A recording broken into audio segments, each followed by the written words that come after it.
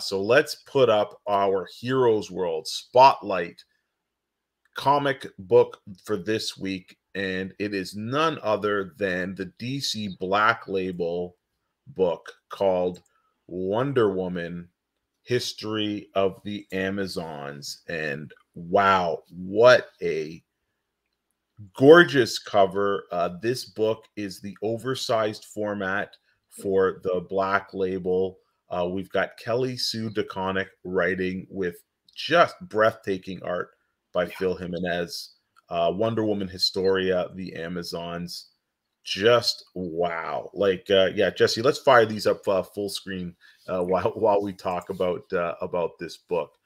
I gotta say, I think DC, I don't want to say mismarketed this book, but they were not shouting this book from the rooftops. And they really should be. This book is fantastic. It's gorgeous. It's well written. It's moving. It's inspiring. It is just super cool. The last time I was blown away by art and storytelling like this was way back with Alan Moore's Promethea. And that was Alan Moore and J.H. Williams the third doing the art. And you can see it's almost very, very inspired by this. But what exactly is this book? This book is chronicling how the Amazons came to be. And what we're seeing here on this gorgeous panel are the different deities, the different gods, or sorry, goddesses. And this story chronicles why they created the Amazons. They petitioned Zeus because they're like, the world of man, we need to get rid of men because men in their violent ways have been mistreating and disrespecting women, and there's no rhyme or reason for it. And Zeus basically is just, hey, this is how they live. They, you know, there's good and there's bad. And these goddesses decide that answer is not good enough, so they are going to take matters into their own hands. Yeah, just an amazing start and an amazing look at how these the pantheon of gods look. Like, you know, you can see Zeus there, and he's enormous and he's blue and he's got the horns, and you can see just the electricity. Man, it's just so good. Jesse, what did you think of this one? Oh, I loved it. Like, the art is beautiful. The art, you got to look at it. You're like, there's so much detail in every little page that you see. Like, look at all the characters we got here. What are they called? The goddesses. Yep. Like, and they're all different. I can't name them, but they all have attributes that the gods would have, right? Like the what's the war's one name? I can't remember at the moment, but she's at the very end. She's got the Artemis. Artemis, and Athena, Aphrodite, Hecate, Demeter. Yeah, just everyone, like you said.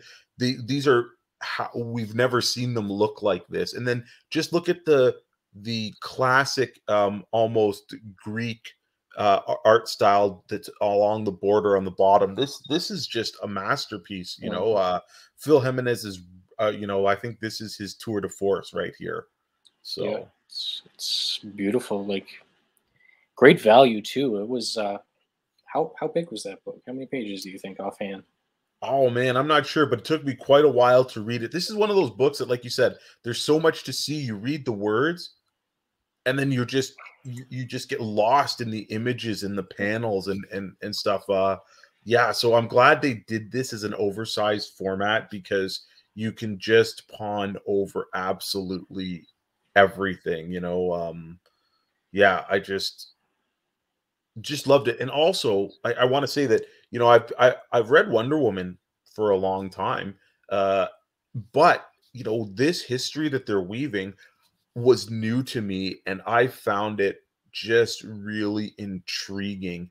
You know, just seeing, you know, the machinations of what the realm of the gods are, seeing how the goddesses, you know, they basically went to the underworld to have this secret meeting, like this this sisterhood where they got together where no one else could find them, and they have the dialogue, they decide what to do.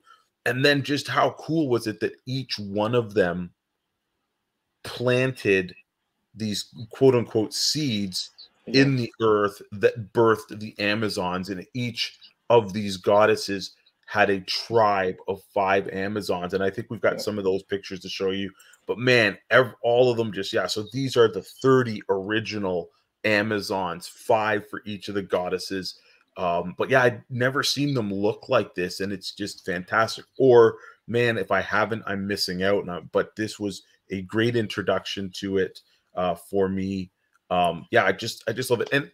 And I gotta say, like, it brought me, kind of like flashbacks of, I really enjoyed the Assassin's Creed Odyssey and stuff. So seeing kind of that, art style and what reminded me of that game. So again, both of those things were beautiful. The game was great, but this, seeing Greece and seeing the gods look like that and hearing the names and stuff like that just really made me, think back to it. But yeah, so here we go. Look at this, the tribe of Hestia. And this is the back of the comic book. So they kind of have like, almost like bonus features and stuff. But yeah, each of the tribes have their own characteristics, their own look. And I love how the Amazons aren't all portrayed with the same figure and the same attire and stuff. Like, look at this, the tribe of Athena.